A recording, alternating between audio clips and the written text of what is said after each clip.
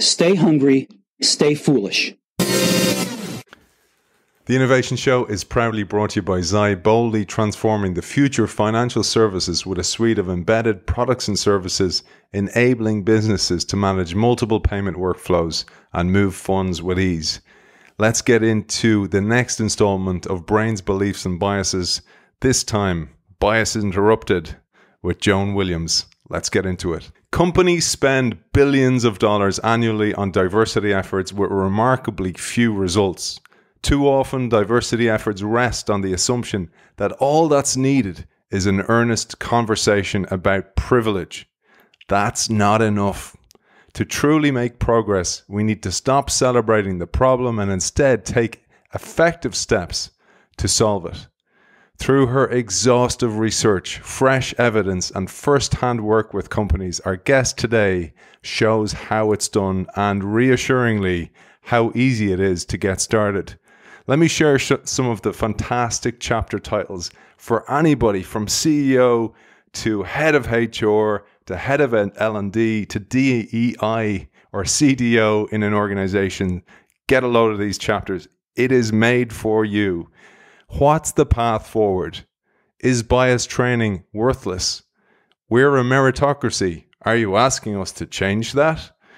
Why do some groups need to be politically savvier than others? And are you saying that white men have it easy? I don't feel privileged. How can HR and DEI departments work together to interrupt bias in basic business systems? And how can individual managers help to move the needle?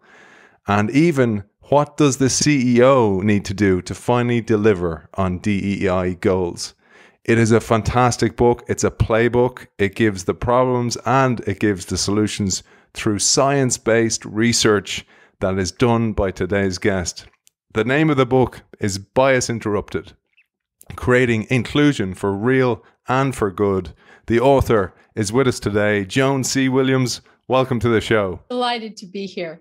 It's great to have you on the show. And to mark the occasion, Joan, I have to thank you sincerely for joining us. Your daughter's in labor now. Congratulations on your first granddaughter. Thank you. I am very excited. We have that in the background, so I'm very aware of that. So let's get into it. You say, while we might empathize with organizations and leaders who seek the magic bullet, so many do, looking for the grand gesture to solve the DEI problem in one fell swoop, it doesn't exist. What does exist, you tell us, is a series of 1% changes that, with persistence, can help root out the bias that too often subverts our ideals of meritocracy. You call these changes bias interrupters, hence the title. These are evidence-based, metrics-driven tools. I'd love to start with that because I love the title and I love the idea of bias interrupters. Too often we approach diversity and inclusion issues as a sincere conversation, and I'm all in favor of sincere conversations, but they are not an effective organizational change tool. If you have challenges with diversity, it's typically because subtle and frankly not so subtle forms of bias are constantly being transmitted through your basic business systems, through hiring, through performance evaluations, and through everyday workplace interactions. And so the answer is to fix the business systems and to arm people to understand what bias looks like on the ground so they can start interrupting it. But that is a more complicated process than just one conversation. You have done so much work on this, your previous books, and you've built on that both through research, through scar tissue, through working with organizations that you work with as well as a consultant. And you tell us that at the Center for Work-Life Law, your team invented a simple survey that picks up biases based on race, gender, social class, origin, and age. And you call it the Workplace Experiences Survey, WES. And in 14 years of nearly 18,000 people in different industries and organizations, over a whole decade, you consistently found the same 5 patterns of bias. I love the titles of these. I don't love what the patterns are, but I'd love you to share them with us. It's really important that people understand how bias plays out in everyday workplace interactions.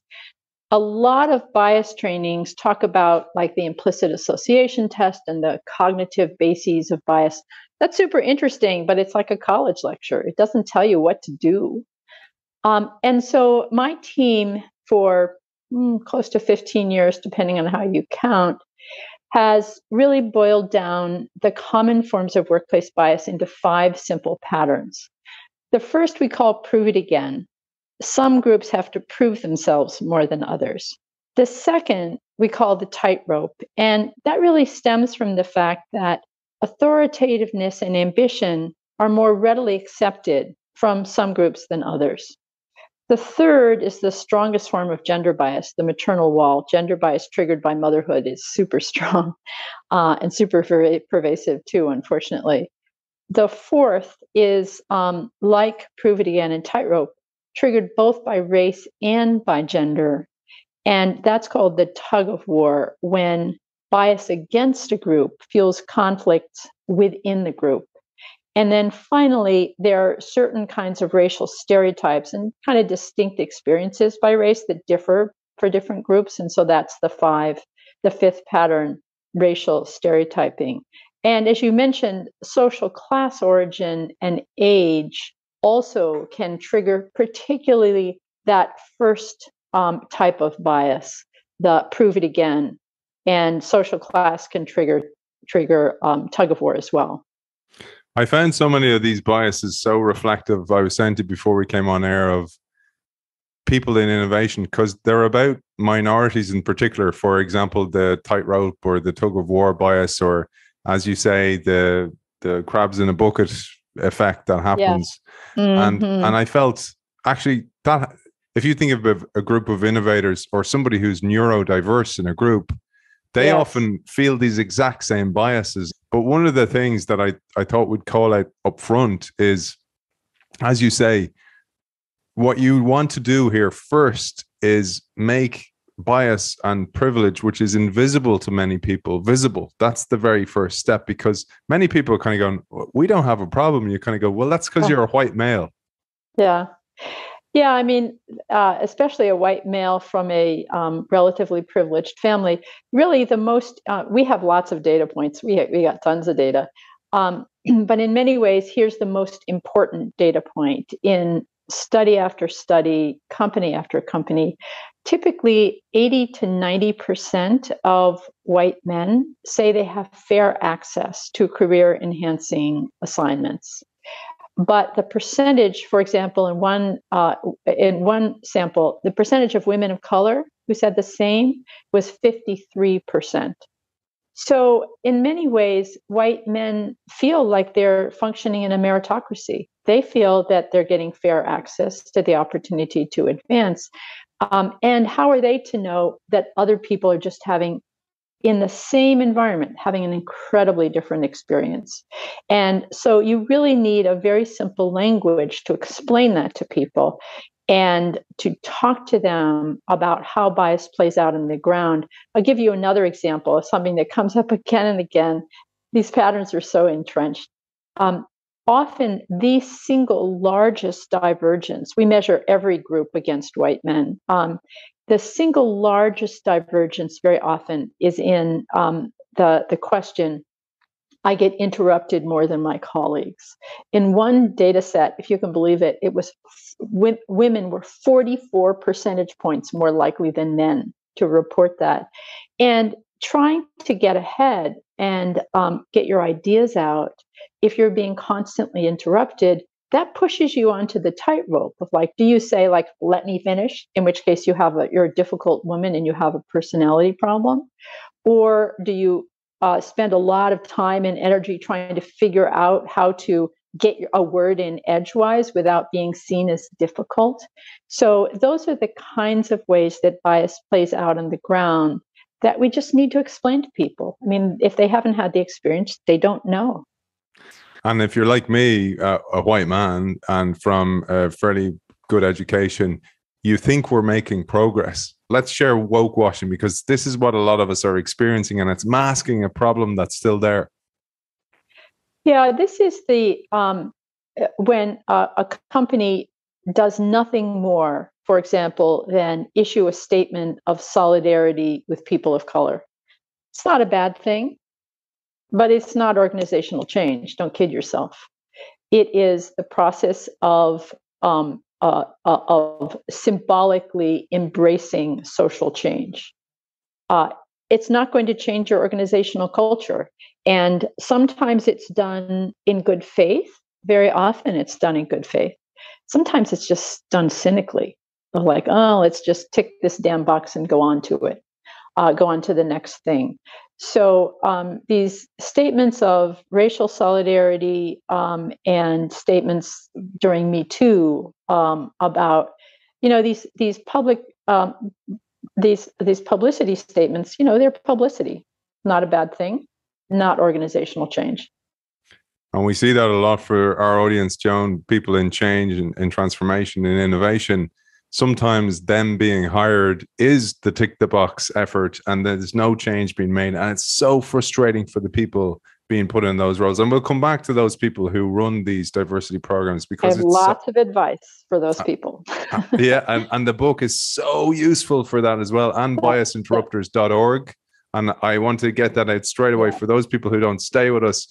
Biasinterrupters.org, full of toolkits, full of publications, some of the brilliant diagrams that Joan has just mentioned there as well. They're peppered throughout the book, all there, and it's an unbelievable resource for people trying to drive that change. About the www.biasinterrupters.org website, we have a lot of free open access tools, and one of them is just a 2-page document, I kid you not, talking about how the 5 patterns of bias commonly play out in performance evaluations.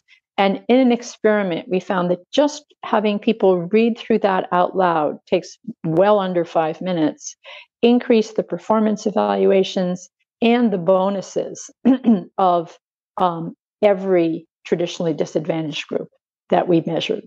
Even things like how to run a meeting, questionnaires on, are you being interrupted? Everything's in there. Fantastic resource. The quote, Joan, I'd love you to expand upon this quote. I thought we were making progress before what I realized it's just woke washing. You say the large differences between white men and other groups are all the more significant because small amounts of biases can have such big effects. One study used a mathematical model to see what would happen if there was only a 5% gender bias in promotion decisions, a much smaller level of bias than exists in many companies today. After 8 rounds of promotions, an organization that started 16 out of 58% women would be only 29% women. And you say, like interest, bias compounds. Compounds, exactly. And actually, there's now an even newer study that's, again, this is just doing the math. You start out with 50-50 men and women, and after 8 iterations with a 5% bias, there's only 2% of women in the C-suite. So small forms of bias can have profound effects. And again, we find big forms of bias sometimes. If you're a CEO and you don't think you have a problem, I highly recommend reading this book because it's often hidden in plain sight. Another excerpt, Joan, that speaks volumes is something that I mentioned to you. I see it so much in my work in innovation. You inform us that although at most companies the in-group is composed chiefly of white men, not all white men are in the in-group because not all of them have the same experience.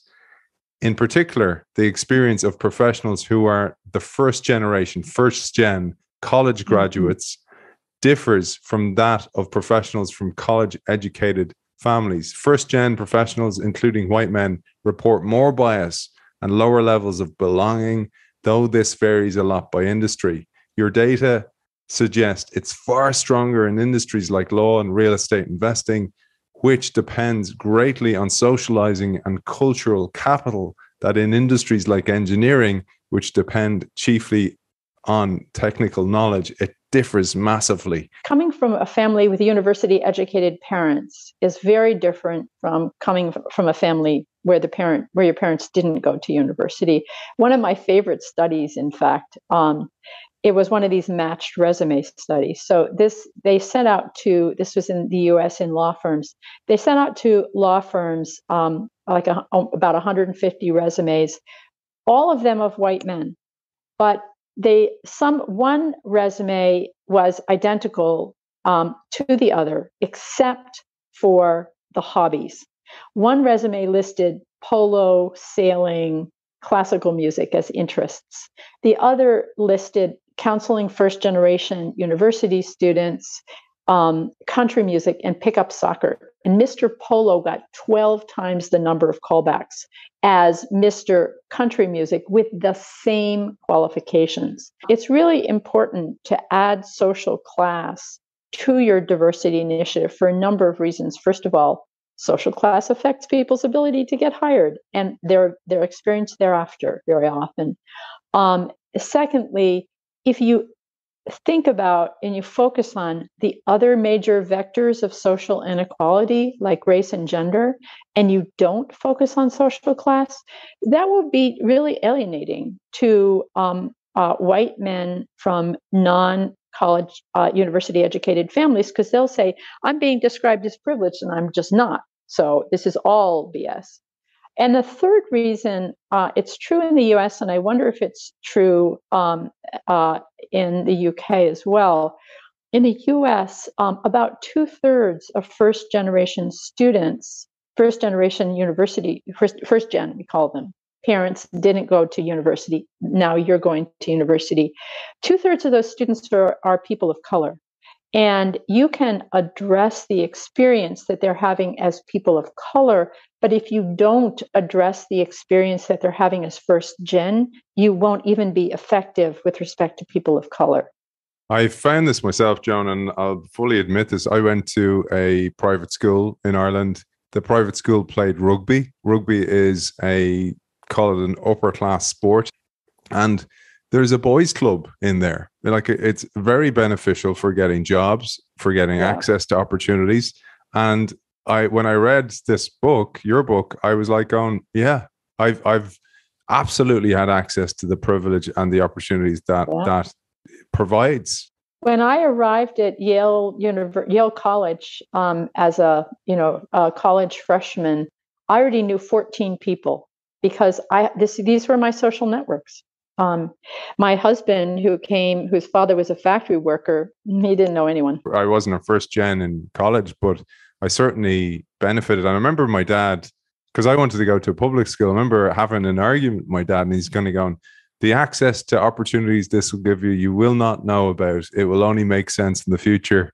And I absolutely benefit from that. And I do think, as you say in the book, you can't talk about bias without talking about social class. It has such a dramatic effect on outcomes for people. And we don't have to decide what's the more important. These are all important. They all have independent effects. But in our database of 18,000 people, as you mentioned, again and again and again and again, you have the experience of white men as a group differing from the experience of every other group. And if you ask about social class in many industries, as you point out, it's really the in-group is, the white men who went to private school and therefore know all the right people through rugby. That's the in-group. Yeah, and as we'll get to later on, then you're thinking the same, you have the same education, you have the same way of thinking. You can't see perspective because you've only got one perspective on things. Yeah, there's no view from nowhere. So let's dive into chapter 2, examines the bad rap that bias training has got. And indeed, you asked the question here, is it worthless? And then you dive into, for example, you give some of those bad rap studies and then you put them under the microscope, one of which was the 2006 study. Maybe we'll share that with our audience. The 2006 study was done by two friends of mine, very rigorous, Frank Dobbin and Sandra Califf. And actually Aaron Kelly, I think, was on that study too. And what they did is they just used Equal Opportunity Commission records to measure whether companies that had given a bias training, and it was, I can't remember exactly, it was like a 10 or 20 year period, but it was early. It was very early. So it was all by definition before 2006. And a lot of it was in the 1990s, when you had very early bias trainings that were kind of sensitivity trainings. And then you had a little bit of the second generation of implicit association test trainings, where you described cognitive processing. And none of those trainings really described what bias looked like on the ground, or gave people any strategies for using it. And a lot of them were done by people who didn't know the literature. And guess what? They weren't effective. It's really garbage in, garbage out. And so, the stunning finding is that if you give a garbagey bias training, it is not going to help. This is like, okay. If you have a garbagey sales plan, that won't help either. We don't abandon sales for that reason. We get a better approach. And so now there's the new approach to bias training, which has been shown actually in a very rigorous experiment out of University of Wisconsin to have concrete effects, is similar to our bias training. It's called the Individual Bias Interrupters Workshop. And it presents the evidence, it describes how bias plays out, and it puts people in groups of 6 with a specific example, so they can talk with each other about how they would feel comfortable interrupting this specific kind of bias the next time they see it. And so just to give you an example, one very common prove it again effect is what we call the stolen idea. Other people get credit for an idea I originally offered, sometimes called mansplaining or white-peating in the US. And we have big effects, both by race and gender, on that. So we say, here's the science of why this happens. Here's an example of how it happens. You just saw the stolen idea. You're sitting in a meeting, and people sit around with their colleagues and discuss how they would feel comfortable interrupting the bias. And they come up typically with a range of things, depending on where they are in the organization and their disposition. But somebody always comes up with something like that. Aidan, I've been thinking about that idea ever since Joan first said it. You've added really something important. I wonder if Joan wants to take that the next step. And so you provide people with ways of interrupting bias that don't require them to spend too much political capital or alienate anyone. This is in sharp contrast, for example, to the Google training about 10 years ago, where the focus was on calling out the bias. And my attitude is like, if that's the way you want to spend your political capital, God bless, this is my life's work. But that's not the way most people want to spend their political capital at work. And what you need to give people is these very low-key strategies. And again, even to super hostile audiences, I have to say, we have 80 to 90% of people typically saying they've learned new ways of interrupting bias. And often around 80% say they will use one or more of them going forward. So garbage in, garbage out, but there are models for an effective bias training. It requires people to solve the problem for themselves. And people feel very comfortable. You say, here's the evidence, here's the problem. Can you solve it? They go, yes, I can. That really resonated with me, the whole idea about the idea stealing, because in innovation, one of the things that happens all the time is that. So you're ahead of innovation, you're desperately trying to get a project over the line. Then somebody fancies your project and steals it. And you ask yourself a question, like kind of going, which is the lesser of two evils? If they back the idea, I'll get it done. And oftentimes you have to let it go. It's so difficult. It's horrible when you experience that. But there's a term I wanted to share that you shared. I love the language in the book. And this is one of the things about this book. It gives you a lexicon that you can use that becomes a common language across the organization. Even how to deal, as Joan said there, with somebody stealing an idea, how to call it out and do it in a dignified way. But one of the terms, Joan, you use with reference to your successful workshops is cognitive override. Bias is inevitable. Stereotypes are out there. Most of them were reinforced yesterday, will be reinforced today, and they will be reinforced tomorrow. Stereotypes are a fact of life, including stereotypes about who is competent and stereotypes about who is entitled to be kind of an all-out go-getter, which are two stereotypes that are profoundly impactful in professional jobs. So we know those stereotypes are out there. Stereotype activation, we also know, is inevitable. It's extremely difficult to stop. But just because a stereotype is triggered doesn't mean you can't override it. Stereotype application is controllable. And we all know this. I mean, lots of things jump into our mind that we actually do not say at work. And why we have that cognitive override of like, this isn't appropriate. And so that's, this is not rocket science. This is something that we already do at work in many, many contexts. And we should be doing it in this context much more consistently as well. You say Black players need more experience than whites in order to get coaching jobs in the NFL.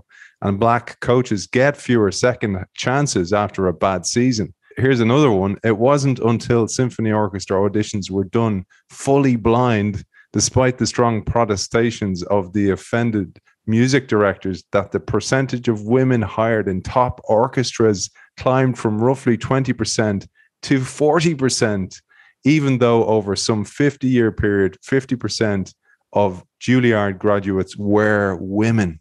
Incredible stats. And you say here, for the success of DEI efforts, it's crucial to understand illusion and reality when it comes to meritocracy.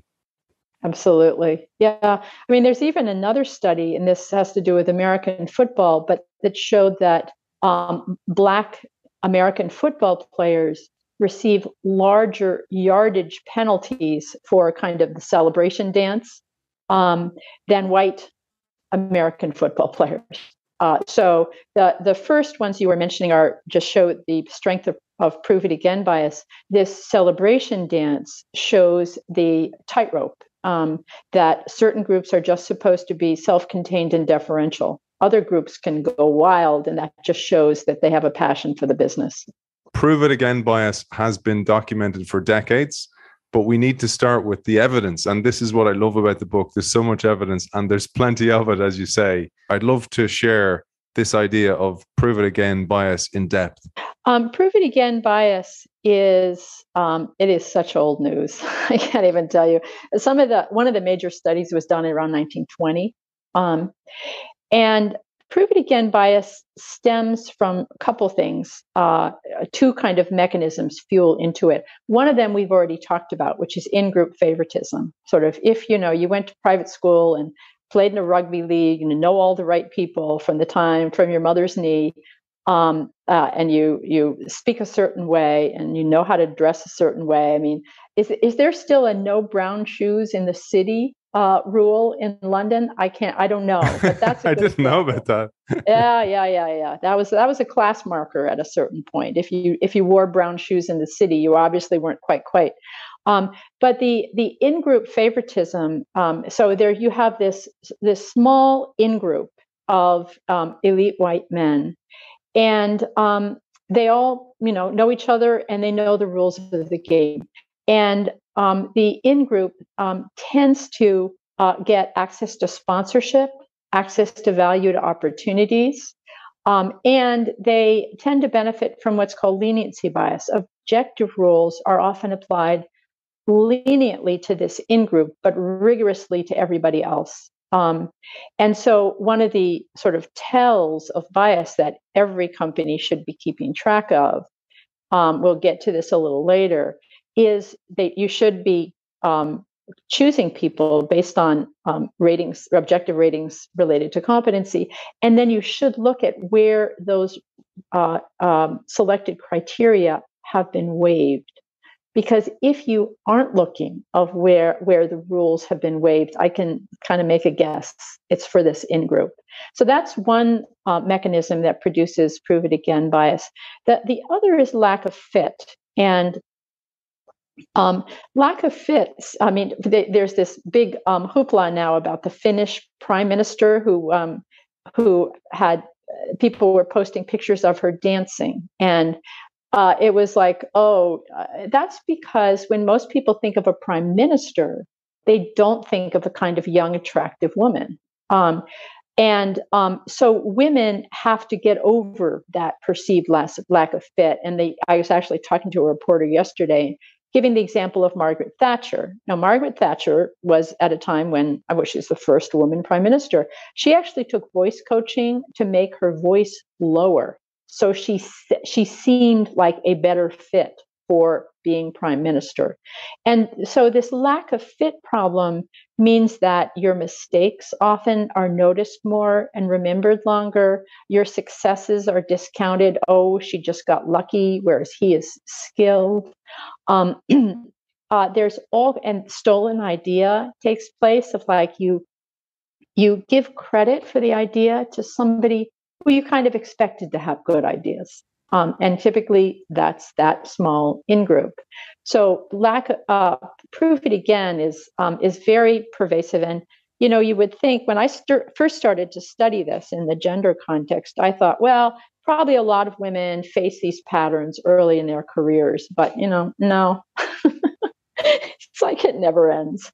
It's crazy. And you talked there about leniency bias, and that's another term that I learned through your work was, and I thought about even in a privileged group. So I played pro rugby. I went on to play pro rugby.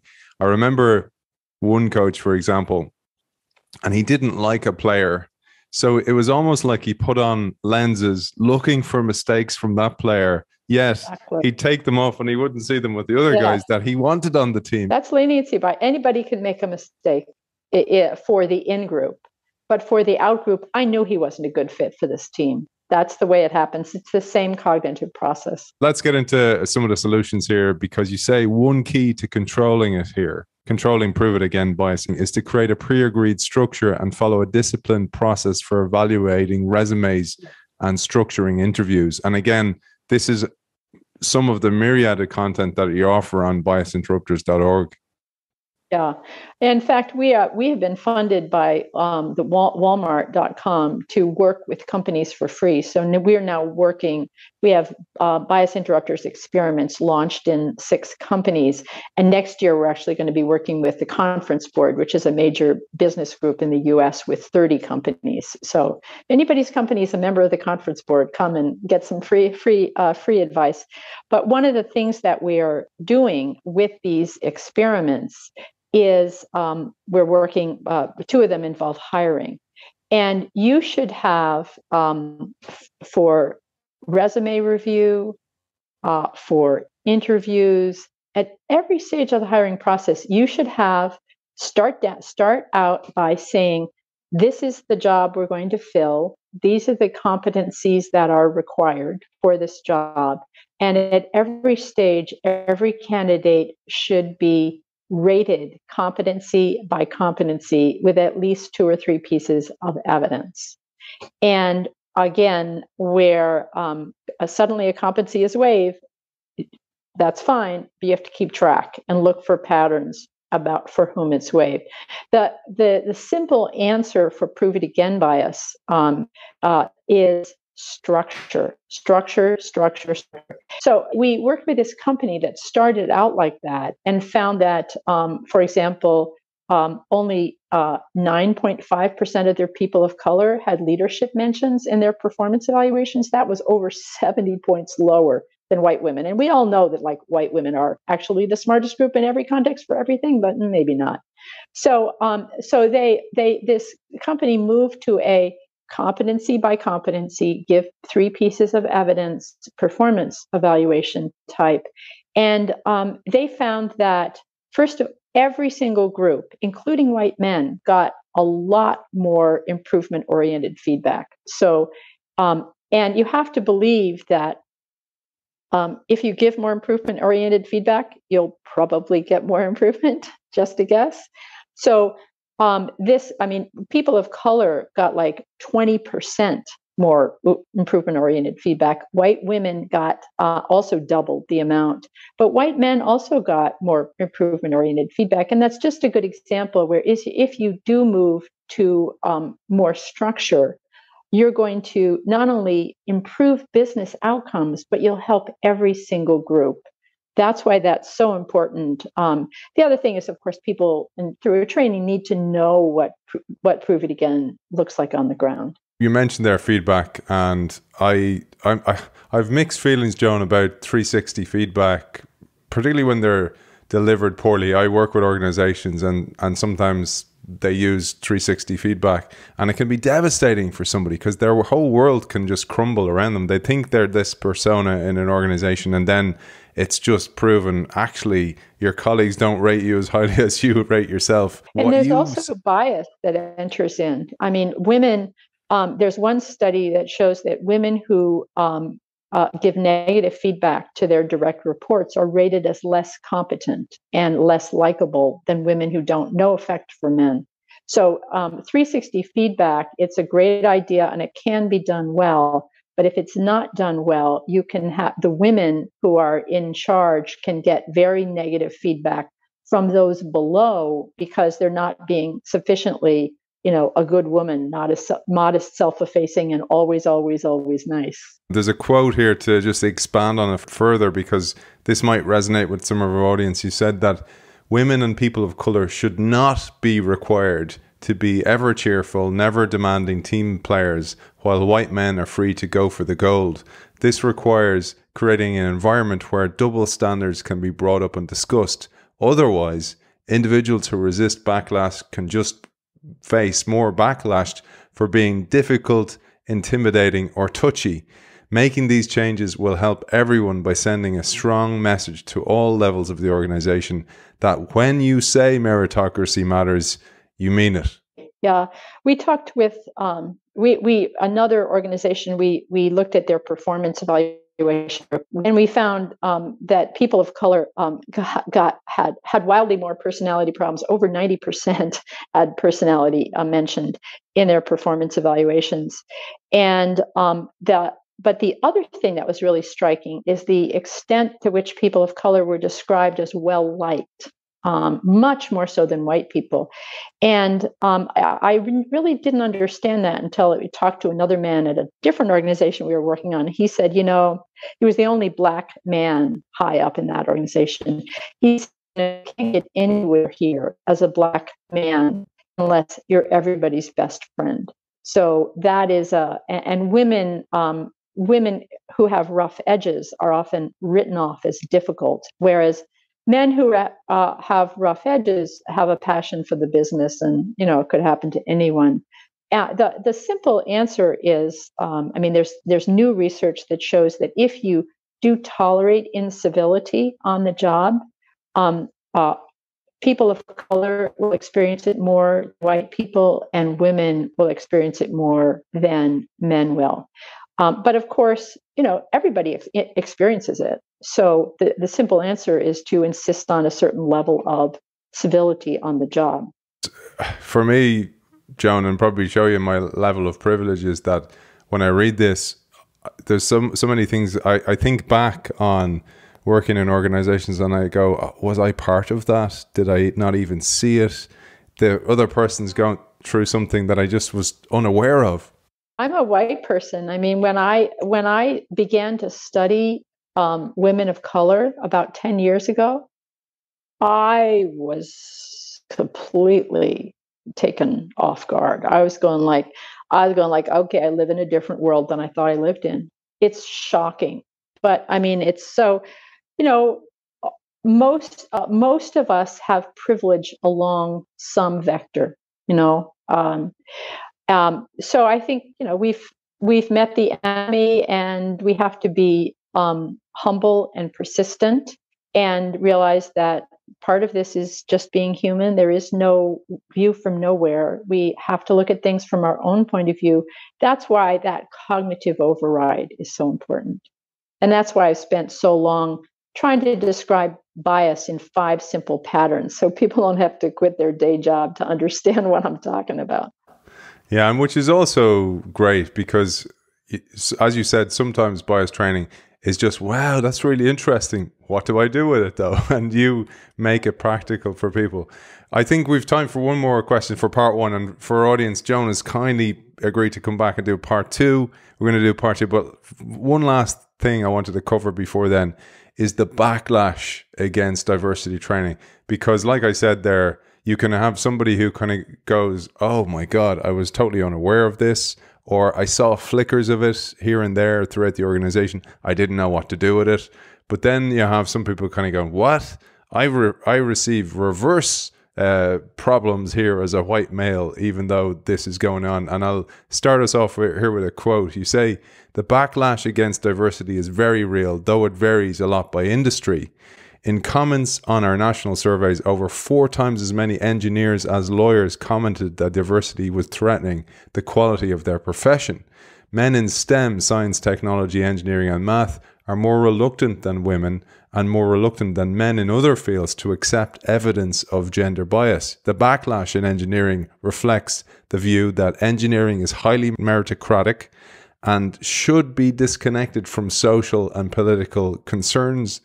Again, you may not experience this in your industry, but it's out there in some other industry. And it's out there in every industry. It's just different. There are different levels in different types of industries. You know, one engineering company we worked with in the United States, 1/3 of the white men said things like, our company's focusing too much on diversity and it's jeopardizing meritocracy. Or I've never seen any racism or sexism here, and people are just obsessed with it. So this backlash against diversity is very common, and there are a couple of things you can do to try to head it off at the pass. One we've already mentioned: include social class in your diversity initiative, include age in your diversity initiative. Those are vectors of social inequality that affect white men. And if you're talking about every single vector that, except for the ones that affect men, the understandable reaction of white men is like, this is nonsense. This is nonsense. I'm not privileged. So the other thing that is really important to head off backlash against diversity is to understand that every single thing you do in the diversity context has a subtext, and the subtext is we're a meritocracy. So there is going to arise a narrative that you're corroding meritocracy. It has to be countered with the other narrative of, like, sadly, we found out we don't have a meritocracy for everybody. And what we're trying to do is to perfect meritocracy, not erode it.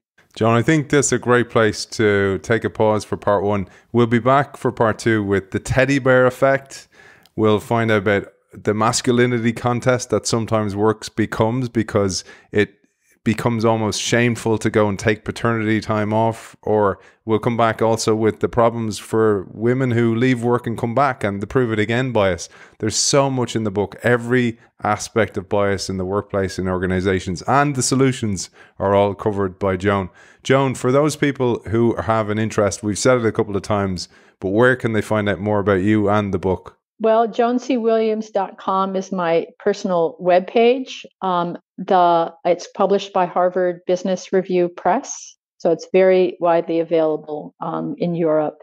And the www.biasinterrupters.org has lots of free tools that are evidence-based and will actually help you make progress. I want to thank our guest today. It's been an absolute pleasure talking to the author of Bias Interrupted, Joan C. Williams. Thank you for joining us. And that's it for part 1 of Bias Interrupted with Joan C. Williams. Don't forget, I have a copy up for grabs. Just sign up to the innovationshow.io newsletter, and don't forget, go to her brilliant resource, which is biasinterrupters.org. Finally, just want to thank our sponsor, Xi, boldly transforming the future of financial services with a suite of embedded products and services, enabling businesses to manage multiple payment workflows and transfer funds with ease. Check out Xi at helloxi.com. See you very soon for part 2 of Bias Interrupted.